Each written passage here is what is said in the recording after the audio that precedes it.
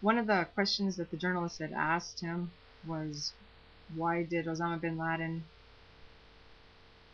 hate the United States? Why didn't he like the United States? Osama bin Laden said in the interview, I'm not sure if this interview is true or not. This is just what I found. I'm just saying this from what I've read and what's been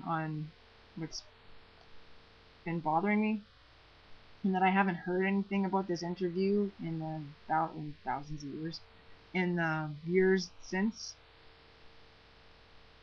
He felt that they were responsible for 500,000 to 600,000 people dying in Afghanistan because the United States supposedly didn't provide medicine or food.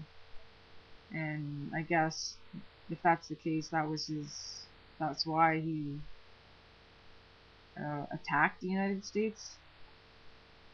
And it's kind of strange that if that's the case, that they spent all that money on the war, and they could have just, they could have just not, they could have provided the medicine and the food, not spending all that money. And it could have helped people, not killed people.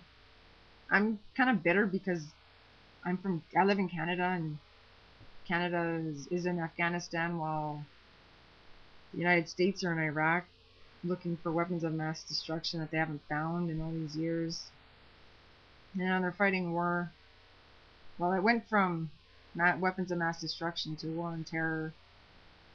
I don't know what's going on over there. Like I said, this has been bothering me, and because I haven't heard anything about it out there, and I don't know if anybody's going to hear it here, but I just thought I would just